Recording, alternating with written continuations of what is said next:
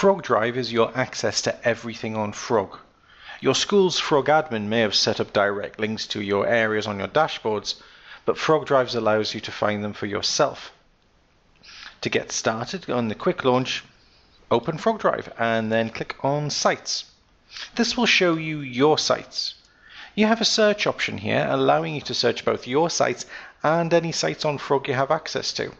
For instance, if I search with a percentage sign, I can return all sites on Frog I'm allowed to see. In my case, I'm logged in as an administrator, so I can even see individuals' dashboards. I can search for site names and site creators here as well. Underneath the My Sites in the menu on the left, we have a series of titles. These correspond to the tag categories you can add when sharing. I can click into the curricula section and then click on any of the subjects to find a tag that was there. I can open any of these sites by double-clicking, but if I single-click, it's highlighted in blue, and now if I click on the action cog, I have options and shortcuts relevant to the site.